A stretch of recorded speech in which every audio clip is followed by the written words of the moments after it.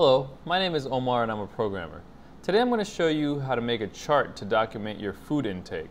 So let's say you have the number of calories that you consumed every single day for every single day of the week, and you documented the calories for every single day. And the way to make a chart is I already have every day of the week set up here, and I have the calories I consumed on that day.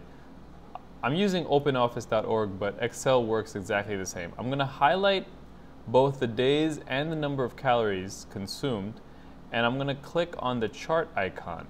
In Microsoft Excel, you can find this under data, I think. There's a chart icon. So you choose the type of chart you want.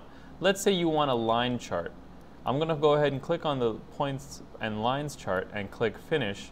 And as you can see, I have a nice chart that will document the food intake for every single day. I'm Omar, and I hope you enjoyed my video. Have a good day.